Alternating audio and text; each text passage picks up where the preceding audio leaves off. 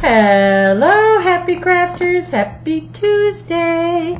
I am coming on to participate in the hashtag Artisan Journal Prompt 2024, which is hosted by my sweet friend Patti at Life with Patti.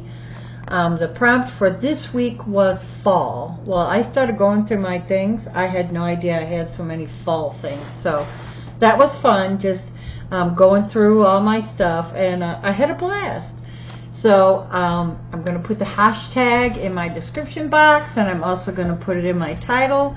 So please go check everybody out, show them some crafty love, and be inspired.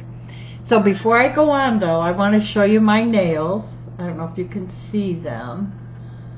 Okay, is it going to focus? Maybe not. Anyways, these are little itty-bitty Christmas stickers. And I know it's fall, but I got these from Amazon the other day, so I am getting some fall ones.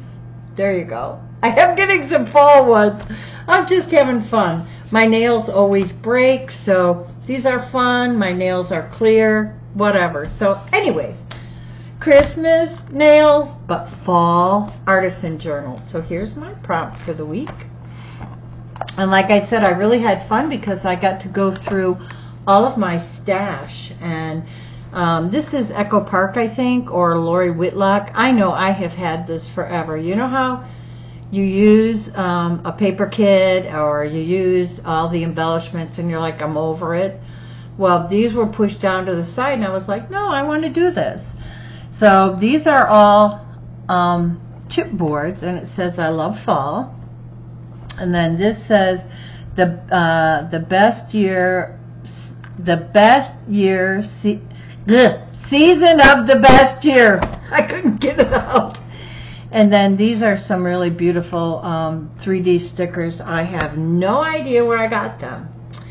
So I can't wait to see everybody's fall. You know, in Florida here, fall means that the palm trees leaves fall. That's about it. We don't get the beautiful colors. I love the colors of fall, and it's just beautiful. But anyways, that's my prompt for this week. You know what I'm going to say. I love you guys. Thank you. Hugs and Moochies. Bye.